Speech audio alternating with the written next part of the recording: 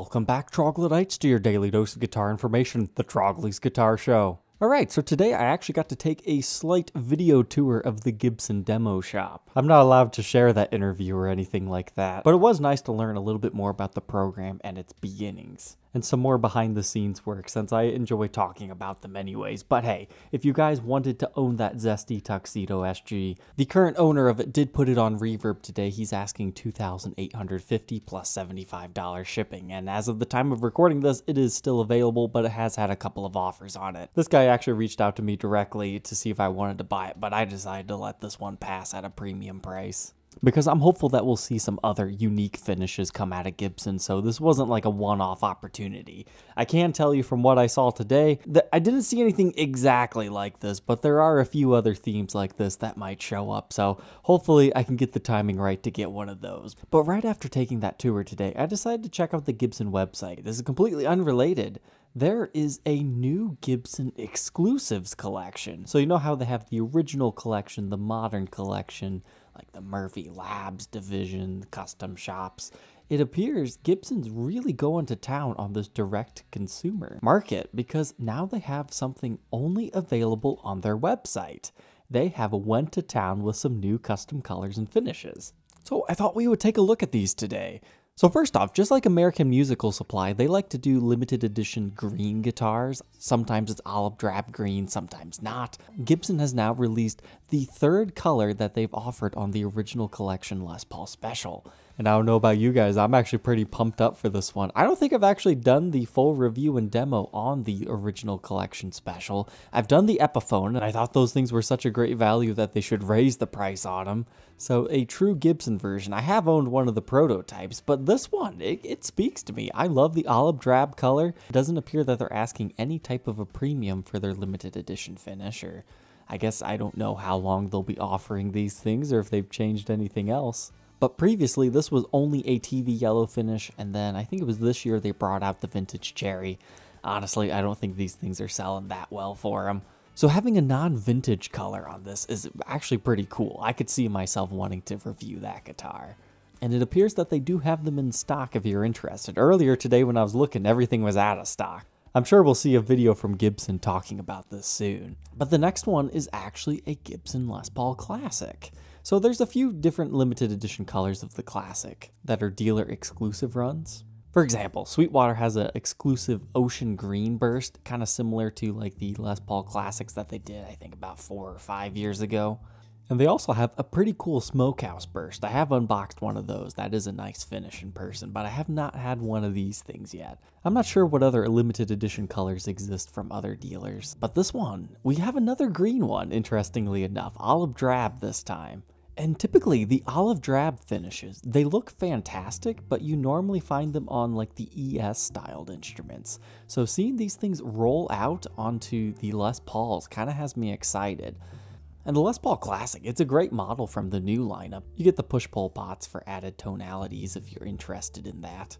They don't feel quite as good as the 50s and 60s standards in my opinion. Like if I had to choose, I would still go 50s and 60s. I think ultimately it comes down to, do you actually care about the push-pull pot controls or not? And how much you can afford. They are a $500 difference. But what I'm curious is olive drab green is typically a satin finish. Now it doesn't have to be. There's definitely clear ones, but this one, zooming in here, it almost gives me satin vibes, but now I'm kind of seeing the gloss. I want to see if I can find that in the specs here. Okay, it is a gloss. That would be awesome if they would offer like a faded version of that and have a satin finish. Maybe even give us a $100 discount for it. I don't know about that. But those are the two olive drab ones. Now we also have a couple of black limited edition guitars, and by a couple I'm talking a lot, so we'll go through these a little bit quicker. So we've got the 50s Les Paul Standard and the 60s finally coming in ebony. Now it's kind of like the gold tops. It's a shame you're paying the same price as somebody who gets a nice flame top, and I'm sure that they don't use the highest quality of figured maple underneath these. I mean, we could be wrong. We could strip one down and find out. But if you've always wanted a 50s Les Paul in a black finish, it is being offered as an exclusive from the Gibson shop itself. I mean, it looks like the rest of the specs are absolutely the same. But let me double check that. Birchbucker 1, Birchbucker 2, 1 and 2. Yep, they're the same. It's just a color difference. To be honest, I'm glad they offer it for the few people that would prefer an Ebony standard. I would have loved it if they would have left the back natural, because those things would have sold like crazy. Probably be a little bit easier for them not to have to paint the back. But a black top 50s or 60s standard, I would be all in for that. The straight up Ebony doesn't really appeal to me, but hey, if it does you, they are available. But this is big. So it's only the 61 standard. It's not like the Vibrola tailpieces, at least not yet. They've just stuck with like the regular stop bar tailpiece, but they're offering this one in an Ebony finish now too. Same price, $17.99. But it has been a long time since Gibson has actually offered an Ebony SG. They've been doing all the cherries. Occasionally you could get white.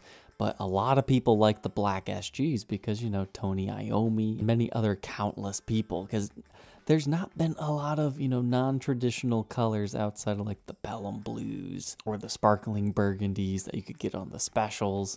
So a straight up Ebony one of these, I can see this one being a hot seller, and they do have some in stock if you're interested. And it looks like it's coming with the same type of pickups that are in like the 60s Les Paul standard. So I think some people will get a little bit hyped about that if they were in the market for a brand new 61 standard SG. But honestly, guys, I love the new Gibson offerings, but a used SG is likely going to be a little bit of a better value. Now, the brand new Les Pauls, they're at such a price point where, you know, it almost makes sense to buy brand new. But 90s era SGs are really where it's at, in my opinion. But nothing wrong with getting a new guitar either. And I hope you're still with me here because we got a couple of cool ones. Check this out, 70s Flying V. It was initially only offered in white. It also had the white matching headstock, but now take a look at this. We get a straight up Ebony. They've also made the headstock black, including the truss rod cover. Now I believe it was on Cesar's Instagram page. He was showing a guitar similar to this, so I'm wondering if that's what that was about. It still has the binding on the fretboard. We still have the dot inlays going on. But then we move on to the body. It's a complete blacked out vibe. The pickup rings are black. The pick guard is black. Your knobs are black. Your top right here is black. This really reminds me of the old 7-string Flying V. It just needs to be built in the string through 50 style to really capture that same look. But I could see some people getting really happy about this because the cream color, the cream white, it does look nice, but it's not for everybody. But this last one is what made me ultimately want to feature these in their own separate episode. I am 100% on board with this. I'm going to see if I can get myself one of these for a review and demo because it's beautiful, but I hate one thing about it. Okay, so this is an ES335 P90 in Ebony finish. But what did they do to the headstock? This is a 335. Why do we have a Gibson silkscreen?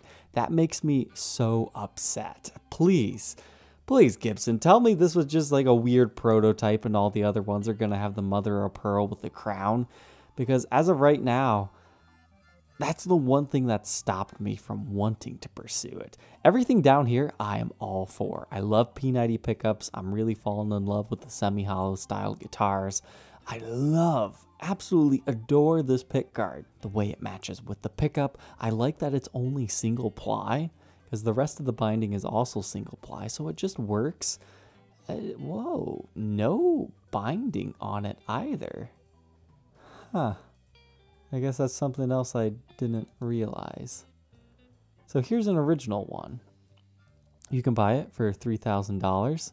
They also offer it in the vintage ebony finish, but this one, it's got the mother of pearl Gibson logo with the crown. It's got the same tuners, but take a look at this. We've got binding on the neck. You get a multi-ply pick guard, so it's a little bit fancier. You get the humbucker pickups, which are generally more expensive to buy on the used market. I'm not sure what Gibson's cost is.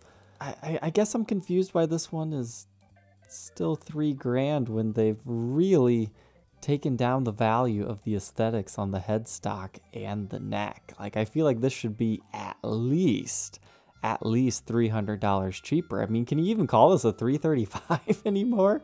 Like, wow, they really stripped this thing down. But hey, if anybody wants to do a new guitar day on this, I will gladly feature this in an episode. In fact, I'm really hoping somebody contacts me for that because despite its shortcomings, I bet this would actually be a really fun guitar. Because sometimes binding gets in the way. You don't want a bound fretboard. But at this price point, I kind of feel like I'm paying for that. So I don't know why we're not getting it.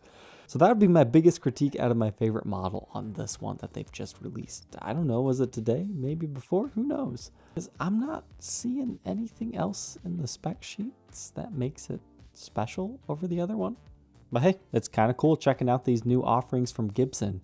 So they've really been building upon the demo shop, which is direct to consumer, but now brand new guitars. I wonder how dealers feel about this particular one, because we've had many dealer exclusive colors, but to have a direct from Gibson version. In fact, maybe it's because dealers didn't want to have to carry so many different color iterations, because like the 50s and 60s standards, they've got so many. I can't imagine these black ones would be top sellers, so maybe they couldn't get any dealers to like want to put down a big order for them, so they decided to go direct to consumer. Now I think the special, they could definitely throw those things out to the stores. They would sell. The classic, I get it, they've got a whole bunch of colors, so short of retiring one, maybe this is their best option. So it kind of makes sense for these guys, but like the 61 SG standards, I mean, I think they could sell those things in the store as well. Same thing with the Flying V. They're having a hard enough time keeping those in stock at places anyways. That's a hot seller. And this 335. All right, Troglodytes, thank you for tuning in today. Don't forget to like, comment, and subscribe, and we will catch you tomorrow on the next episode. Take care.